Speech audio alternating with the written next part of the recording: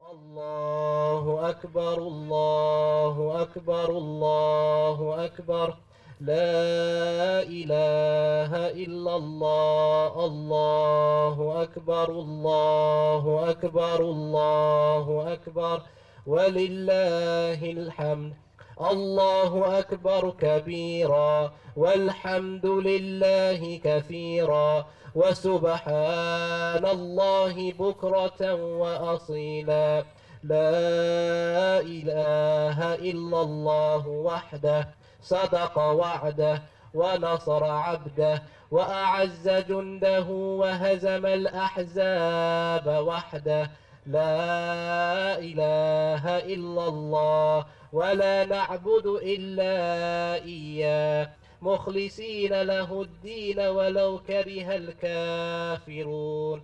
اللهم صل على سيدنا محمد وعلى آل سيدنا محمد وعلى أصحاب سيدنا محمد وعلى أزواج سيدنا محمد وعلى ذرية سيدنا محمد وسلم تسليما كثيرا.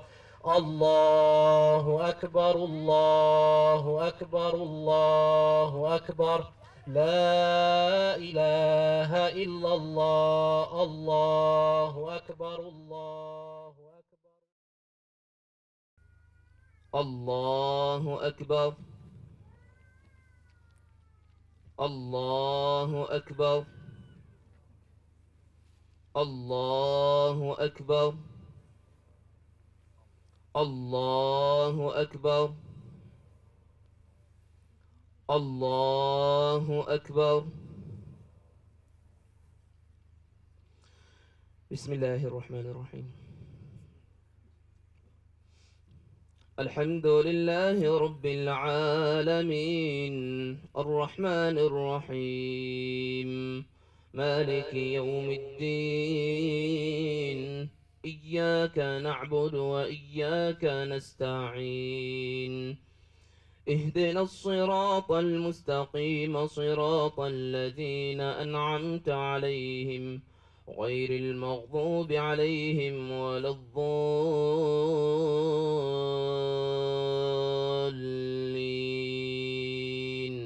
آمين.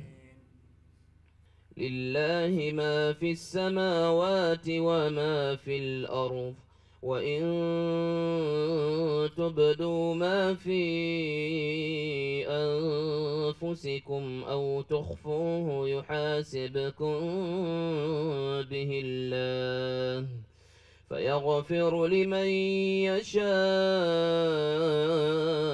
ويعذب من يشاء والله على كل شيء قدير. آمن الرسول بما أنزل إليه من ربه والمؤمنون كل آمن بالله وملائكته وكتبه ورسله لا نفرق بين أحد من رسله وقالوا سمعنا وأطعنا غفرانك ربنا وإليك المصير. لا يكلف الله نفسا إلا وسعها لها ما كسبت وعليها ما اكتسبت ربنا لا تؤاخذنا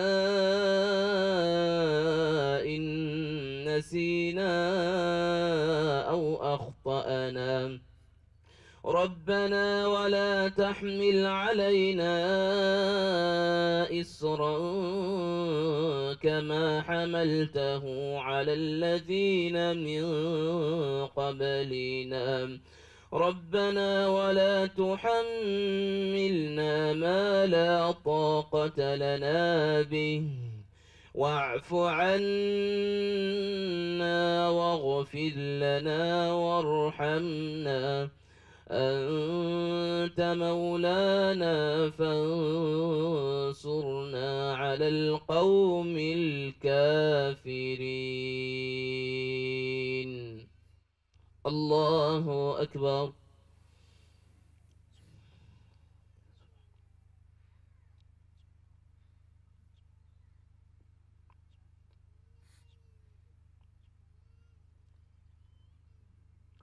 سمع الله لمن حمده. الله أكبر.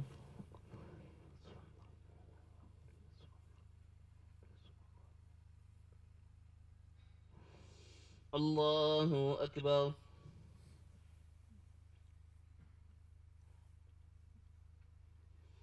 الله أكبر.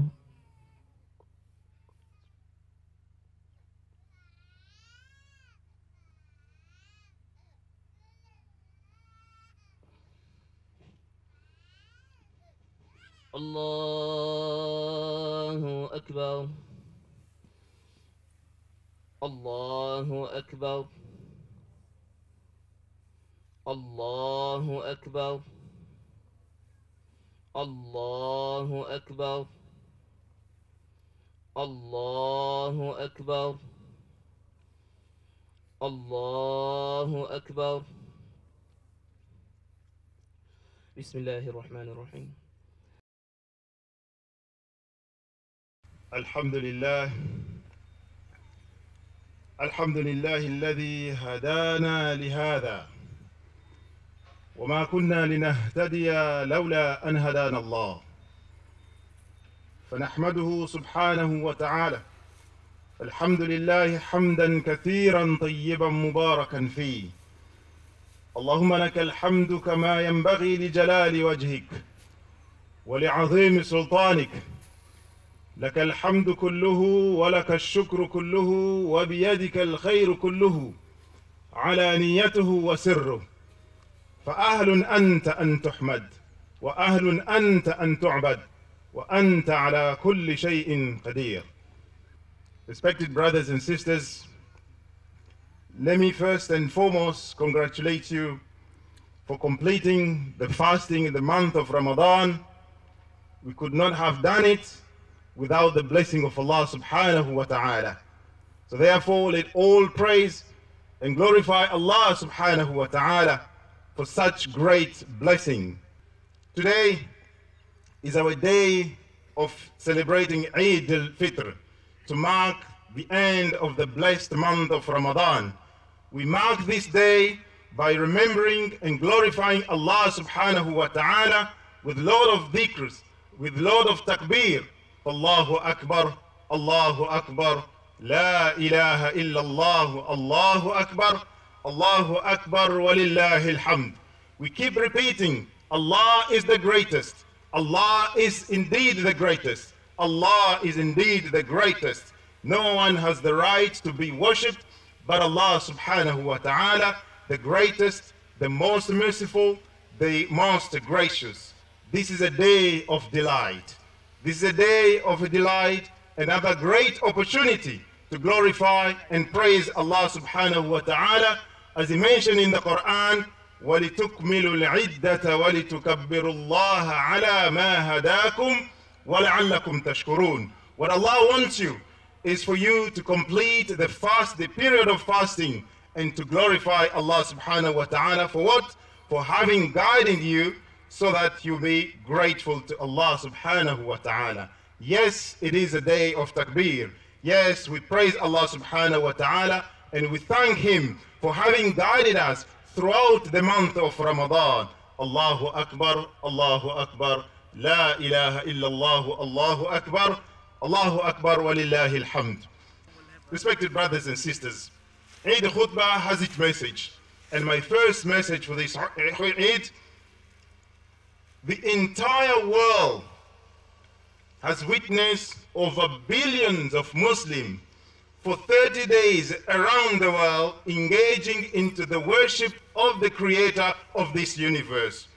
Men, women, young and old, for 30 days the entire world has witnessed this. For 30 days collectively, we fasted together, we're breaking the fast together. For 30 days collectively, we've been engaging into various acts of worship, more tarawih, more sadaqat, all together. For 30 days collectively, we've been engaging into charity, into recitation of the Quran, into dhikr, into various acts of ibadah. For 30 days collectively, we've been responding to the call of Allah subhanahu wa ta'ala when he said, Ya ayyuhalladhina amanu, O you who believe, kutiba alaykumus siyam. For 30 days, brothers and sisters, the world has observing Muslims more prayerful, more peaceful, more with good conduct, more charitable, more generous, not engaging into evil acts, and more tolerant, and most importantly, law-abiding citizens. We have completed Ramadan, but now the challenge. So what image will you show to the world after Ramadan? The same image or completely different persons? Every one of us here must watch and assess him or herself after Ramadan. Either you keep alive the spirit and lesson we learned in Ramadan, or you destroy the wonderful spiritual growth we acquire in Ramadan. If you are diverted by your busy job, if you are diverted by your family commitment, Allah says in the Quran, وَمَنْ يَفْعَلْ ذَلِكَ فَأُولَٰئِكَ هُمُ الْخَاسِرُونَ. Whoever does that, whoever is letting himself be diverted after Ramadan from that trajectory toward Allah subhanahu wa ta'ala, that indeed is the loser. Allahu Akbar. May Allah protect us from being among the losers. And do you know this ayah is in what surah in the Quran? Is in Surah Al-Munafiqun. Surah Al-Munafiqun, chapter 63, verse 9. Don't do and undo afterward. Don't build and destroy. Don't build your iman in Ramadan and destroy it after Ramadan. Don't build your taqwa in Ramadan and destroy it after Ramadan. And the whole world is watching us, whether we have been obeying Ramadan or we have been obeying the Lord of Ramadan. We therefore, brothers and sisters, must keep the momentum going, maintaining the pace of our taqwa gain in Ramadan. And only in this way that we will show to the world the real life model of what it means to be a Muslim. And as such, we will impact positively the environment around us, particularly the non-Muslim audience of our neighbors, our friends and colleagues around us. Respected brothers and sisters, Alhamdulillah, we have been enjoying countless of ni'mah and blessings in Ramadan. So while we are celebrating Eid today, we must remember those who were with us last year, those who were with us the years before, and those who were with us this year, but Allah did not allow them to be with us today. May Allah have mercy upon them. May Allah forgive their sins and turn their graves into gardens of paradise. Moreover, during this Eid celebration, let's not forget how differently Eid is being celebrated right now in different places of the world. In places of conflict such as Yemen, in places of conflict such as Palestine, even in places of conflict such as Ukraine. Let us not forget places of poverty such as Afghanistan and many parts of African countries. Let us pray Allah subhanahu wa ta'ala. Let us pray to Allah that in His gracious mercy grant them relief and shower His blessings upon them. My last Eid message, respected brothers and sisters, further to the first message of Eid, of staying steadfast after Ramadan. It is important to remember that one of the characteristics of Ramadan is the abundance of lectures and talks and conferences and Jum'ah khutbah in Ramadan for the purpose of uplifting our taqwa, for the purpose of strengthening our iman. Islam is a practical religion. Always connect the iman, faith, with righteous deed. Because the mission for every Muslim in migrated here is to continue to embody those Islamic values, practically in our life. Then after, we will achieve and fulfill the other command of Allah, which is ادع إلى سبيل ربك بالحكمة والموعظة الحسنة وجادلهم بالتي هي أحسن.